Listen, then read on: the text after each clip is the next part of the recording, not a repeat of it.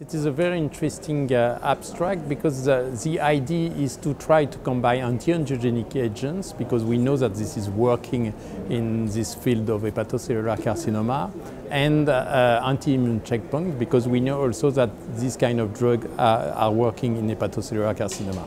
And in fact, combination of anti-androgenic agents and immune therapy seems to be synergistic. So the idea of this trial was to combine Bevacizumab, that is active in hepatocellular carcinoma, but that was not developed in hepatocellular carcinoma because there was the approval of Sorafenib, but to try to add Bevacizumab, intravenous administration of this antibody, with Atezolizumab, that is an anti-PD-L1 from the same company, Roche, and to try to evaluate this combination.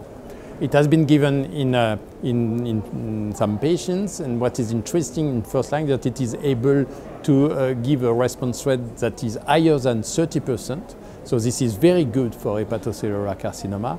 And more interesting was the progression-free survival with very, very long durable response. And after that, the median progression-free survival is more than 12 months. This is something that is very new in this specific field of hepatocellular carcinoma.